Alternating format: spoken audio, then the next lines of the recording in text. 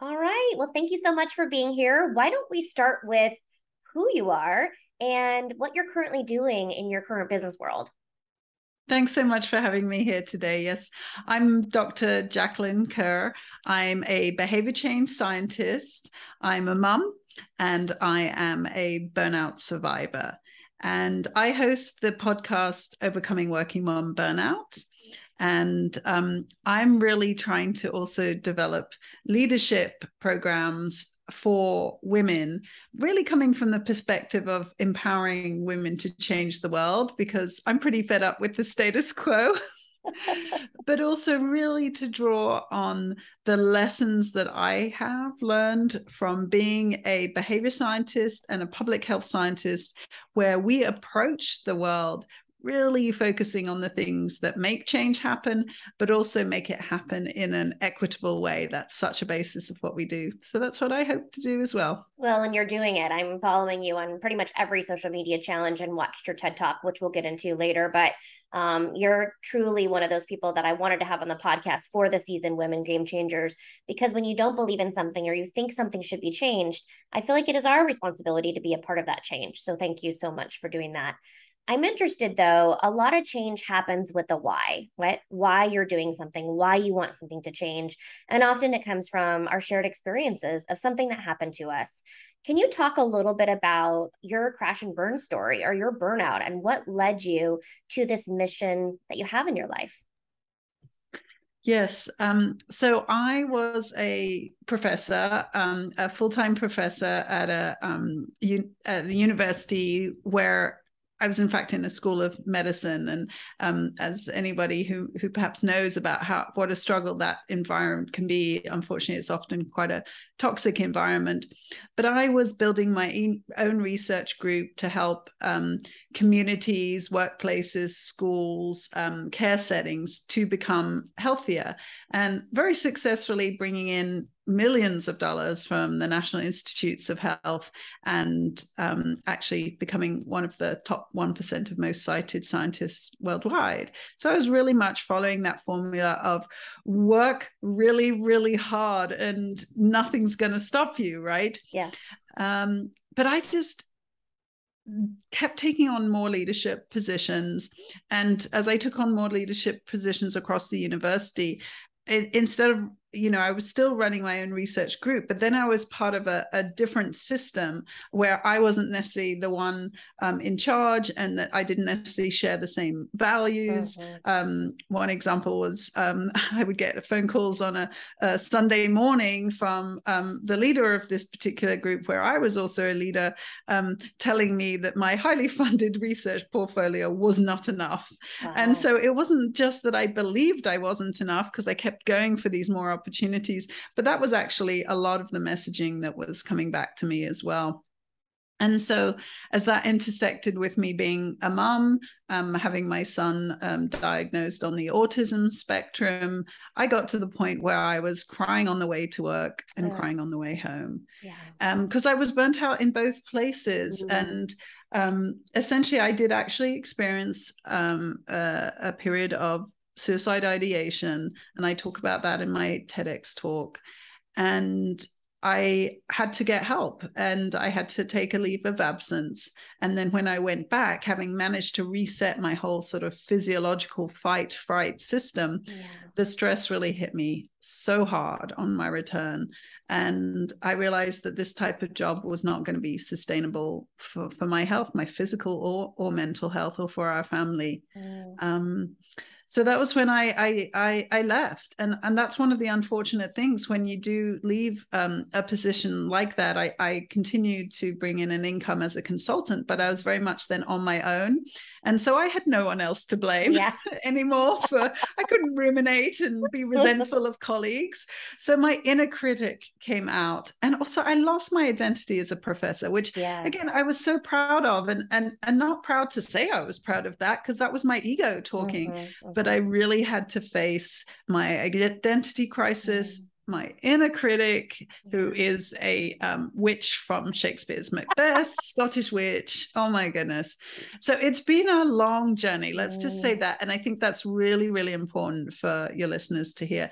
Burnout recovery takes time. And to be honest, because of the personality tendencies I have, I'm always going to be having to manage my tendency to overdo it, go into burnout. And again, you know, when you're passionate about something, it happens. Often people think about burnout as being when you're not engaged, but you can be so engaged and still burn out. And actually, one of the symptoms, this tired but wired, really resonates with people who are very passionate about what they do, but just cannot switch it off. So yes, I love your story is resonating with me. I feel like a bobblehead. Everything that you're saying, you know, and then the dark part is really suicidal ideation and how that comes out. And for women who are so strong and women who want to change the world and want to make an impact and have been moving up the ladder and have been kind of sold this, you should be this next. That's the crash and burn. It's like you're falling further from the top of the ladder, and the fall is super brutal. Tell me what your life has been like after this, right? So from one burnout survivor to another, I feel like we're in a support group here. You know, it's burnout recovery is not a circle. In my opinion, it's a spiral. And it's something that you will always have a wound with, and you can be prevalent to burnout again and again because you've done it, right? I know I've plotted out, I've burned out 5 times, right? And I'm only 42. So tell me about your journey after burnout, or at least this burnout. What has been your journey right now? And you said it takes a while, which we know that it does. But what is kind of what are those tips that are keeping you out of the deep end, right? Keeping you swimming versus drowning. Right. And just to mention too, with the suicide ideation, again, that the shame that you can feel in that as a mother, but also the message to your listeners is, you know, don't let it get that far. Burnout has 12 stages, and that's towards the end of those 12 stages. At stage 1 is the need to prove yourself. So let's look at it right there. We prove ourselves, we work harder, we suppress our needs, we start to disconnect, we then maybe change our behaviors, have some unhealthy coping. There's so many stages earlier that we could point to and prevent. So let's really sort of think about it from that framework. And the other point on the suicide ideation that I also learned in my recovery journey was learning about the language of emotions. You know, having grown up in an English boarding school, emotions were not something that were allowed. Pipe really. Down or you're going to get the ruler, right? Right. Yes, absolutely. So I did not know how to express my emotions. And when I started to learn about how to do that, and I learned that actually suicide ideation is that you are looking for a new life. You want the life you have to end, not your life to end. And that was absolutely true. I needed to find a different life. And my body was telling me I was absolutely looking for a new life. So, I mean, that really helped me understanding my emotions, starting to be able to express them. I did a lot of reading. One of the books I read on parenting actually also said the same. If you don't let your kids express their emotions, they'll never know what they need and be able to ask for what they want. And I was like, oh, it explains so much why I'm here now in this situation of more freedom, you know, running my own business, having more freedom, but not really knowing what I want. So that's been a huge part about it, because also then expressing those feelings and needs as a parent and a mum to my husband, for example, struggling with my son's mental health and supporting him, but coming away from those interactions feeling drained, and actually admitting to my husband, I found that hard. So now he still says, yep, you're the right one to go in and do that. But thanks for doing it, because I appreciate how much it drains you, right? That's a totally different conversation to me having resentment that I'm the one solving everyone's problems, or that, you know, it changes things. So that to me was a huge root of it. And recognizing now where stress lies in my body.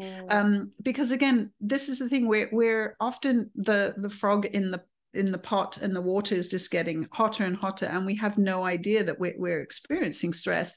And particularly if you're like me and have a whole life of stress management through exercise, then you don't necessarily always experience it in the same way. So one of the things I try to really think about is, where do I feel it in my body, and when do I know that I'm tipping into feeling higher stress? And for me, it's not necessarily during the day when I could be doing stressful things. It's actually when I get in the car and drive to pick up the kids from school. And it's not that the journey is stressful, but I feel it in my chest, very heavy, like an elephant's foot on my chest. And I know, okay, what is happening? What am I feeling? Something is going on here.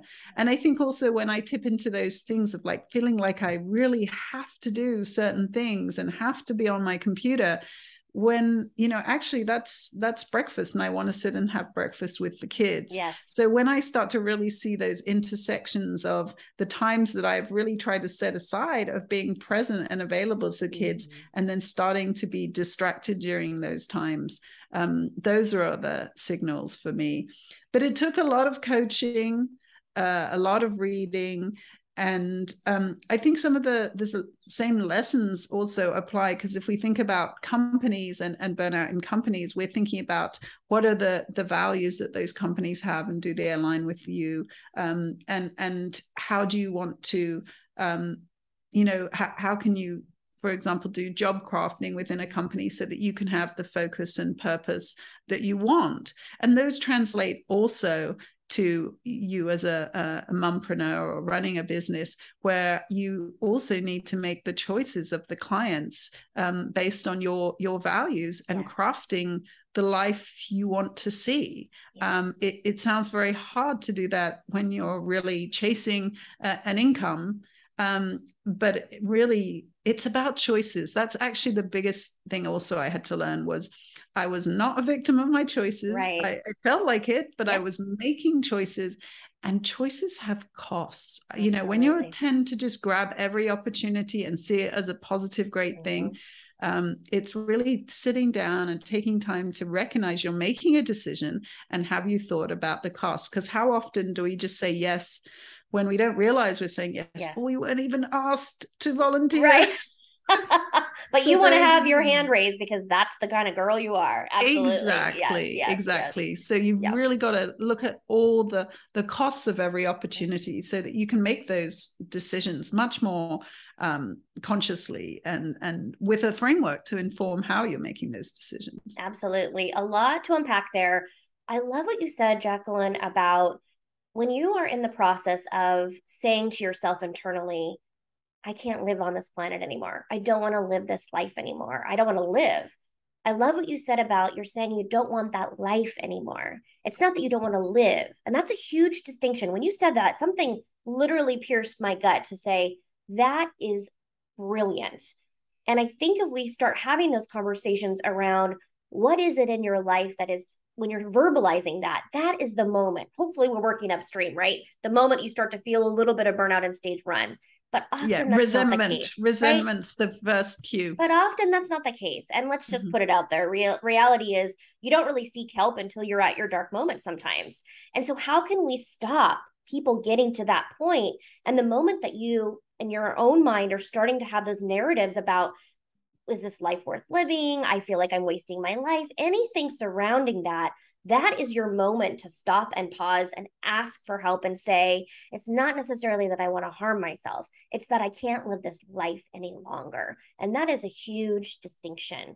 When you were going through that, were you saying this internally in your mind, or were you reaching out to your husband or your closest girlfriend? What were you doing in your internal world versus external world? Because I think that's something that a lot of people don't talk about. A lot of people are suffering in silence with burnout because we're looking around, Jacqueline, and we're saying everybody's burned out. Who am I to raise the white flag? Because everybody is, right?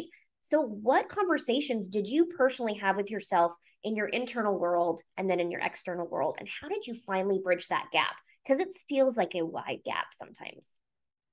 Right. And it's a very insightful question there.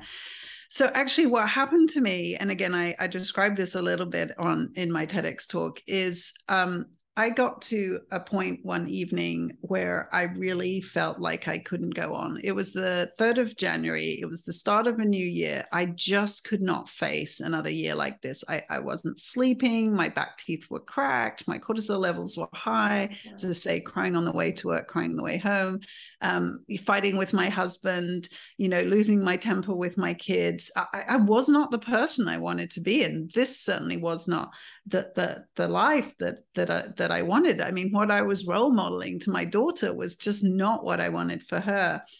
But so I, in that dark place, I basically started to write a letter to my kids saying, sorry that I'm not enough, right? Sorry, please try and do these things in your life. Please go outside, be in nature, believe in yourself. All these things that really was advice to myself. And I think the last line that was the line that hit me and helped me was, I said, sorry, I couldn't ask for help. Yes. And I was just like, why am I saying that? Why can't I ask for help? And I get it. It's really, really hard to ask for help.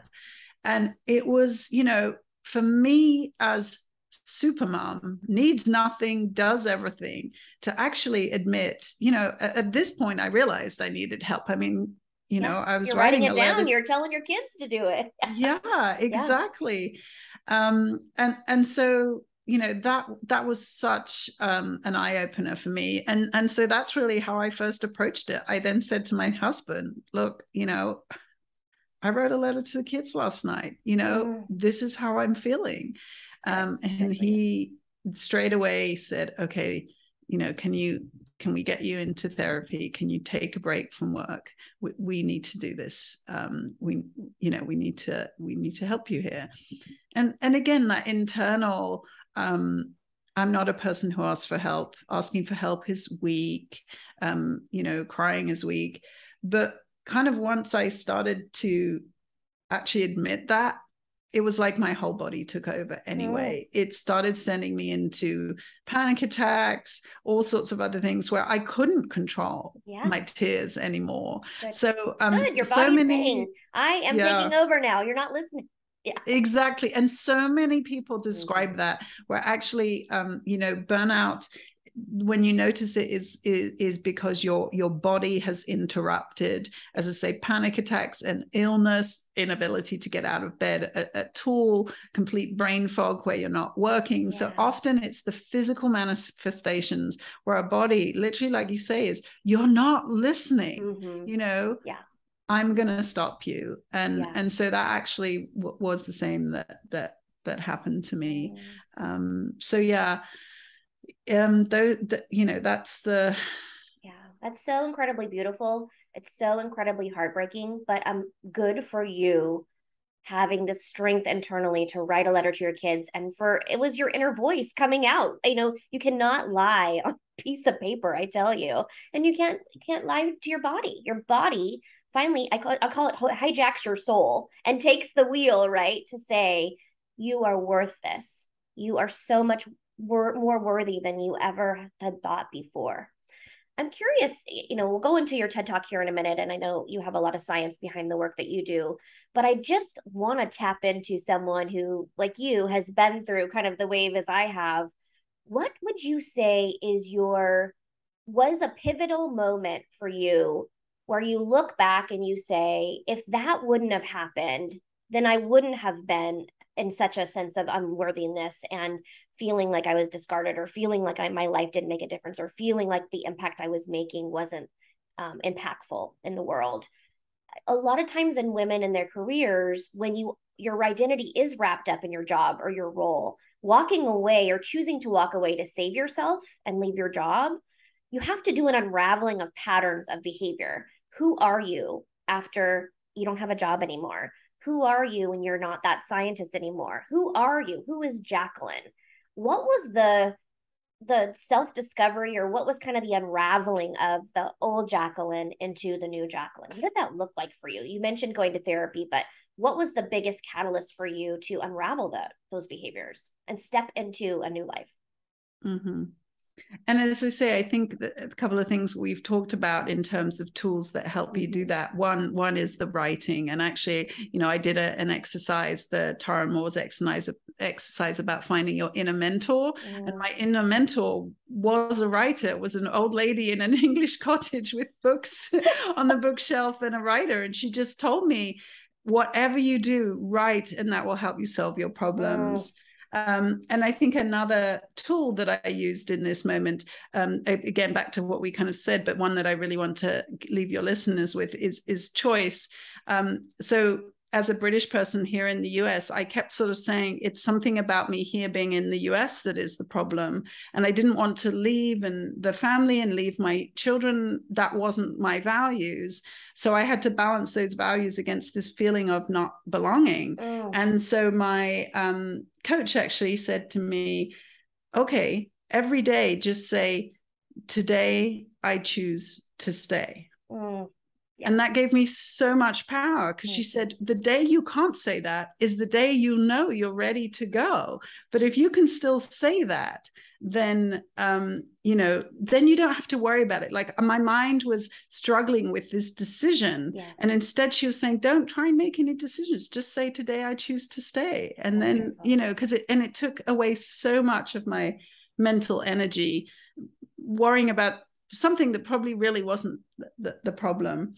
So to answer your question a little more directly now, if we think about that wheel, like needing to prove yourself. So where did that come from, right? Really is the key to this.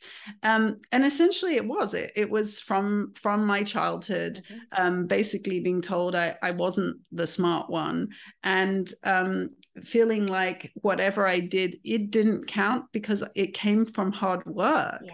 And so I kept getting this messaging back, oh, yes, your brother does well because he's smart. You only do well because you work hard. So it's that sort of catch-22. Nothing I could do would be good enough because it had always come from hard work. Yes. And then I think also the messaging we do get around having to work hard and how important hard work is, that really continued to drive me.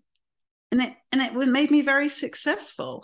Yes. But when I then actually read Carol Dweck's book, Mindset, and started to understand, nobody gets anywhere in the world without talent and hard work, right?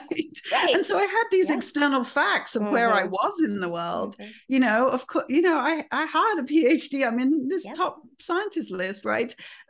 Clearly, I got there because I have a mix of talent and hard work. And so that also just helped me understand fixed mindsets that weren't helpful. So that's really been part of it. But to be honest, I think I'm going to always have this Grand Canyon of self-belief. And the question is, how often will I fall into it? Yes. How deep will it be? How long will it take me to recognize it? And how quickly will I get out of it? So these are things that a lot of developing a lot more emotional intelligence really has helped me think through and address these things. And again, I think what's great about thought models, for example, that coaches provide you, where, you look at a fact and you look at the situation and then you say, what am I thinking? What am I feeling? What are the actions and what are the results? Sometimes you can't change your thoughts or feelings, but you can act anyway.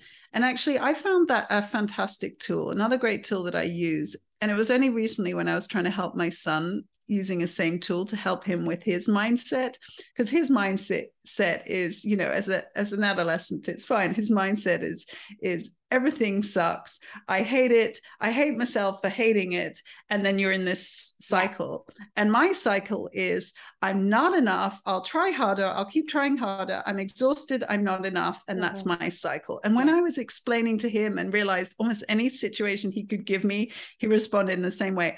Almost any situation, I respond in the same way. And so my way out of that is, what do I need? Yes. It's to accept. It's acceptance is my answer. I have to accept, this was, I maybe haven't, done as much as I wanted, but I do not want to exhaust myself. Yes. And so rather than piling judgment on top of my whatever perceived lack of achievement. It's just to say, I accept it for what it is, and it's okay. And and that's my message. And for my son, we worked on one, whereas, yeah, this sucks, but maybe I can learn from it too. Mm-hmm. And so we both found our way to create those messages that really seem to apply so often, no matter the situation. Yeah. And I think so many people, I mean, we're so hard on ourselves. And I think the societal expectations that are put in place for women and just in people in general is, it's that circular wheel. You meet a goal and then the goal line moves and you meet that goal, and it's constantly, you're running a race that you're never going to win.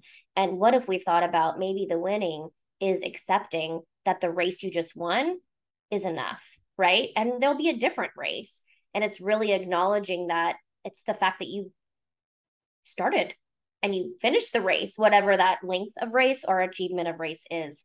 Thank you for that. I love what you're saying about you're teaching your son these skills, because I think in the next generation, the next generation scares me, right? Certainly politically and the world that we're living in, but it's such great positivity to think that parents in the world like you are really teaching your kid or kids what you went through and what to do and what not to do. You're leaving a legacy for them to hopefully breathe a little bit easier and make that burnout cycle a little bit shorter, right?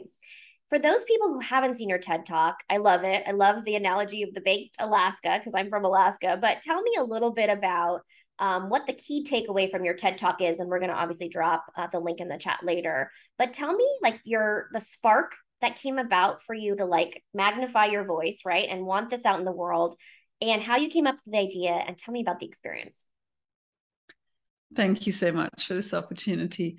So one of the reasons when I was in academia, again, one part of burnout is, as well as the exhaustion, the inefficiencies that you're doing, you're working harder but not getting as much out of it, is another symptom is cynicism. And I remember sitting in a room just going, we are having no impact with this research. So one of my justifications to myself for leaving was saying, in the academic world, I have impact on other scientists and I have impact on the communities that I help. But I was not satisfied, of course, with that. So that was one of my reasons for thinking outside of academia, maybe I can have more impact. So that was something that was kind of driving me. But then as I then tried to step into the world, so I only joined social media in 2021. It's not something you need in my line of research. Yeah, exactly. And of course, then I was just like, oh my goodness, what is this thing? And I felt so terrified in it. And so for my mind, I was like, okay, I really do want to get my message out there of what burnout is, how it affects moms, how it's not a personal problem. This is not an individual issue. This is a societal issue. This is caused by so many things, societal expectations and our workplace environments and our own personalities and dynamics and things. But for me, I thought about the TEDx stage being a safer place than Facebook. So, I had obviously been a public speaker as a professor and really since I was about 10 years old. So I love the idea of being able to tell my story and my science in one place. So it resonated with me. And again, I made it then a goal and took all the steps I needed to get there. I had a help from companies that help you, put applications and prepare your talk and be ready to step onto that stage. Because it's still, despite a lot of experience that I have with talking, it was extremely terrifying. And again, because I was talking about such an emotional topic. Yeah. So I think the message that I want people to take away from that is that burnout is not an individual issue. It's influenced by all these things. And I use that analogy of the baked Alaska. One is, as mums, we often feel like baked Alaska, being blowtorch to perfection from the outside, but trying to protect, this life and this family on the inside, the cold ice cream, but also the different layers, the cake, the ice cream, the meringue. Those represent the layers of our individual lives, our personalities, our interpersonal relationships, our institutions that we work in, and society at large. And all those things influence us. And some people don't want to hear that because they think that they're a victim of the system. But actually, I see it differently. One, let's be realistic about what we're up against. And that is more empowering than trying to deny that we're part of a system. Two, when you realize you're part of a system and it influences you, you also can influence it back, because as an individual, when you role model things out loud, or like you say, you teach your kids, your family changes, you take yourself to work and you demonstrate different behaviors, you demonstrate healthy work habits, that affects your colleagues, that starts to affect, the whole workplace, and then again out in society. So I see that we can, the system influences us, but we absolutely can influence it back and have that ripple effect. And then for me, also the third piece is, we can have a lot more self-compassion. The system, the influences of these multi-level influences, they're not excuses. They're actually reasons why behavior change is so hard. So I can have a lot more self-compassion when I realize what I'm up against. When I started to understand things like the maternal wall and the motherhood penalty, I was like, no wonder what I've been doing has been so hard. So I had a lot more self-compassion, but I also have more compassion for the next person who is also struggling in their life. And I don't just sort of blame them for not being able to do the things and meet the goals that they wanted. I actually understand, no, we're actually up against a lot of social expectations around motherhood, social expectations about being the ideal worker, 24/7 available as a mom, 24/7 available as a worker. And, this is just not reasonable and not healthy, and doesn't lead to more productivity, innovation, or profitability either. Absolutely. So that's really the message I want folks to take away, is that this is not an individual problem, and self-care is not the answer, right? Because I described 6 different burnout profiles, and they are yes, one of them is overwork, the high achiever, but there's also the perfectionist people pleaser who is exhausted helping other people and not getting anything back in return. There's the busy lost souls who are just don't ever get time to focus, and they're constantly being distracted and have no purpose. There's the devalued worker who's putting in so much time and effort, is not getting promotions, is not getting fair pay. The marginalized worker who is being dismissed and on the receipt of microaggressions and bias in the workplace.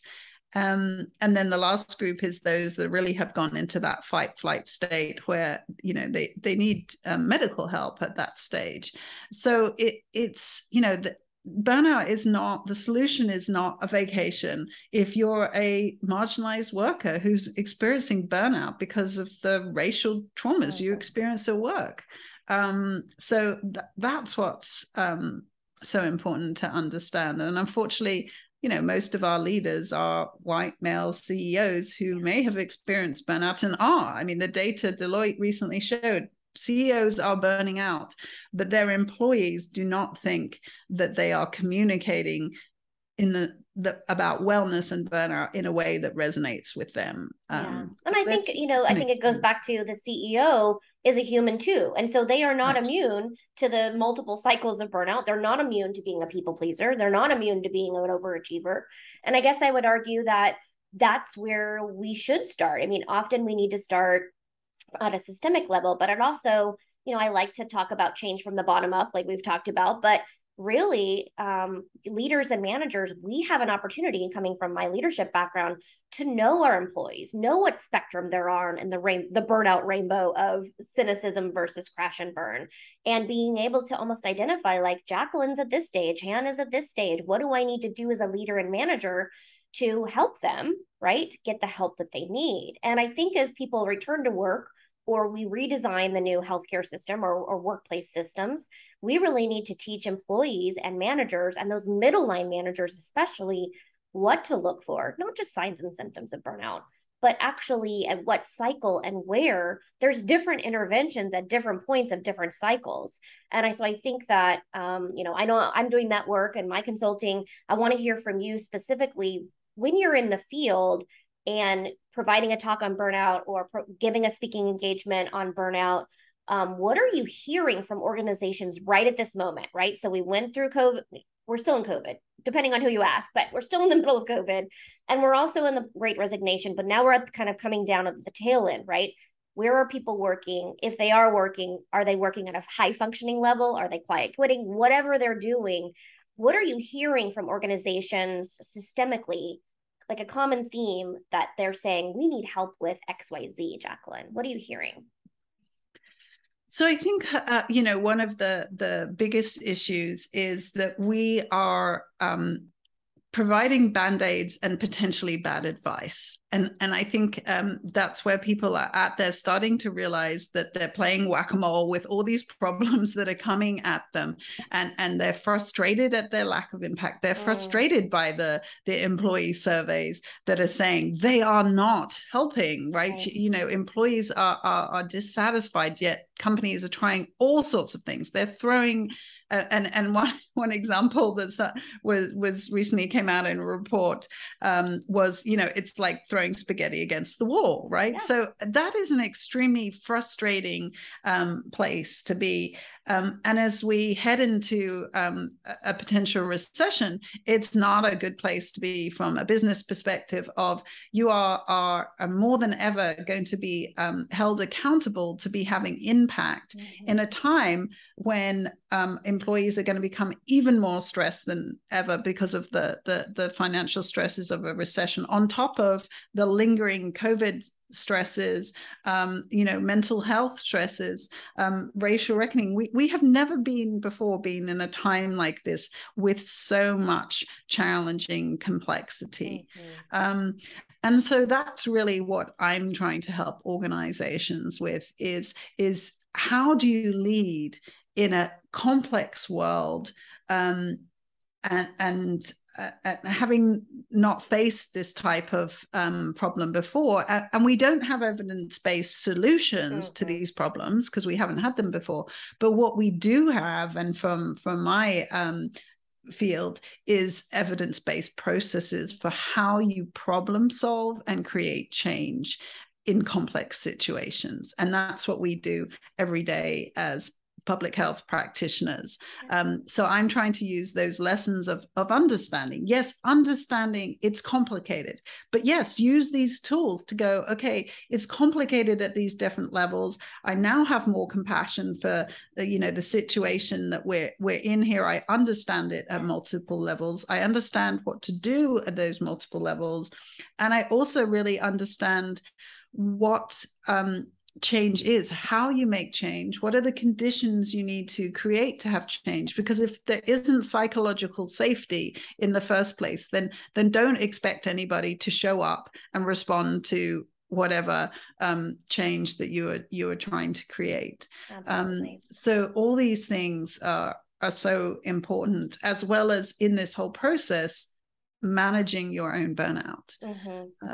So that's really how I'm trying to help, in particular, women leaders, is to be able to lead with credibility and confidence and calm through these really turbulent waters where you can't actually predict what the next problem is, but at least if you have a framework for how to solve problems in a much more comprehensive way, then and in through that you're not only going to be able to have more compassion and be able to touch people more clearly by your greater understanding of life's whole problems, the whole person, their community, etc.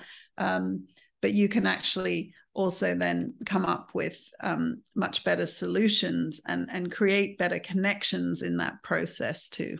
Absolutely. I love the way you describe that. I have, as a new CEO and founder of a burnout company, it's been shocking to me that we seem to be reinventing wheels over and over and over again when it's systemically chosen and proven that science and the way to go of like the change management cycle and how to create a foundation for psychological safety. And as a manager and leader for 20 years in the healthcare industry, it was shocking to me that there wasn't investment happening at the higher level in those managers to teach those managers, those leaders, those employees how to create a psychological safety in the organization. Not just that, but like what constitutes change management.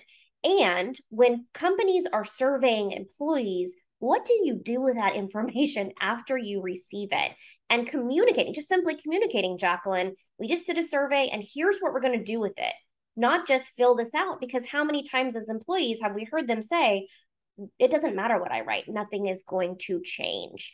And so I love what you said about this being a pivotal moment in our lives across organizational landscapes to say, let's stop, let's pause, let's reassess. Where are we right now? Change readiness survey, change readiness, examination, whatever you want to do, and really work at the, I guess, striation level, at the different layers of epidermis of an organization to figure out where does the growth need to happen and where does the training need to happen. If an organization's listening to us right now and it's a CEO that's like, I've tried everything. We've brought in DEI, we've had hired consultants like Hannah and Jacqueline.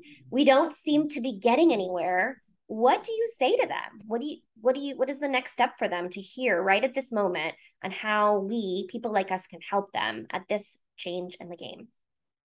Right. And I think it's so important really to then unpack those root causes, not only just the root causes of the problem, but the root causes why the solutions are not working. And that's a very uncomfortable process. I understand that. And again, HR leaders are not the ones who are going to want to put their hand up and say, we are failing. We need to look at what's happening here. And I understand that fear and that fear of and it's real. Of failure. It's real. Yes, it's totally real. Yes, yeah, absolutely. But I think that's the thing is when you come to that tipping point of wasting more time, effort, and money in ineffective solutions, there comes that tipping point where you just have to end up then facing those fears, and essentially that's part of it, right? How do we help people feel comfortable in that process? I think that's so important. But also then, as I say, then you're really looking to say, what are the conditions here? So creating psychological safety to unpack this problem, these problems, these lack of solutions that we're in. That is always the first step for a management and leadership team to have psychological safety, to basically look at these problems or these, let's say, failures or mistakes and be able to learn from them. And that is also exactly what emotional intelligence is. So those are the starting points, because again, I think there's it is definitely lack of understanding of what psychological safety is. Yes. I mean, I listened to a podcast with an HR leader from a huge organization who basically was saying psychological safety is when we're transparent about whether somebody's going to be fired or not.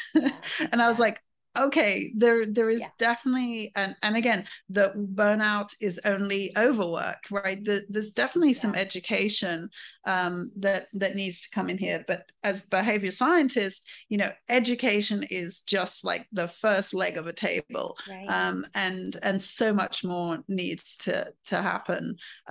So that's really when you can have this process of supporting people through change. Absolutely. And understanding that, again, because we're, for example, investing money in unconscious bias training, and not only is it not working, but it can be having negative effects, because we're assuming that we're now aware of our biases, and so we don't have to do anything else about it. Whereas actually, no, we need to have bias interruption techniques that take practice, that take feedback, that takes safety to be able to implement those. So again, it is understanding sort of the immensity of the challenge. Yes. And again, not seeing that as then, oh no, we can't do it. It's oh great, now we can break it down and target the different levels and the different components we need. Because it does seem like it's an enormous hill to climb. I mean, I guess you and I can have another support group after this about, it seems like there's so much work to do, right? Just go on LinkedIn, and if you weren't burned out before, you're burned out now, because so many people are saying that they're burned out, and it's like, it's become a norm. And that's what's so scary, Jacqueline, is like being burned out now is a norm, which scares me tremendously. How do you keep your hope alive in doing this work? Because it does seem such a big hill to climb. You've got the research behind it, what works, you've been through it, so you know that it's a long and arduous process. What is that North Star that's guiding you? Because this is a really, honestly, a big question that I ask myself on a daily basis, because it seems like a big hill to climb, and because there's so many people to help. You're one person. What is that North Star that keeps you going? Right. And again, that's where when something becomes a norm, or really what we can describe as an epidemic, right? That's when public health comes in, because in public health, you're not ever trying to just go one-to-one with people. So again, coaching, I really value, very respected, people need it, but that's one-to-one. What we need is one-to-many. And so for me, that it has always been, how do I create the systems change so that these things become easier? Yes. It's as easy as, for example, making something a default in a situation. So an example I use is, if you think about the key cards that are in hotel rooms, when instead of having to turn out the light, you take the key card out and the lights turn off. Well, that's a fantastic energy saving tool that was extremely easy for you as the individual to do. You didn't even have to think about it anymore. And so that's, again, how can we design systems and workplaces through defaults like that, so that actually, I mean, that is totally, to make the change the easiest thing to do is absolutely the way that we do it from behavior change science, at scale from public health. So both of those give me so much hope and confidence that these type of problems are solvable. We solve epidemic, overwhelming, complicated problems all the time. And you're just the woman to do it. So thank you so much. I want to end here, because we've talked about your personal burnout story. We've talked about the fact that you are a woman game changer in science. You're a burnout survivor. You've been through it. You're giving us your incredible advice. I don't want to frame it as, what do you hope to accomplish left in your life? Because you've done so much, and let's face it, you're already there, right? And looking back on the mountain, you've already done so much. From one burnout survivor to another, I hope that means something to you. But what's left? What is that one thing that you're like, I am so excited about this, that's actually happening in my life, that probably wouldn't have happened, Jacqueline, if you didn't go through what you went through? What is that, if you can think about that? Yeah, and it's so funny, because in those first days when I first bought a journal to write in, I remember writing and just going, how can I help other women? Yeah. And so essentially, and I looked at that and laughed at myself, because I was just like, I'm a bloody mess. How could I ever help another woman? Like, this just was so ridiculous in my mind. But that's still what drives me. So for me, I absolutely want to help other women to be able to lead through this complexity and have the confidence and credibility to do that. And so again, even though I talk about systems change, when you also support the leaders and help leaders have different frameworks that also think through the systems, then they are going to become stronger leaders. And that's really what I want. I want to empower women leaders to change the world. That's beautiful. Thank you so much for inspiring me and for our listeners today.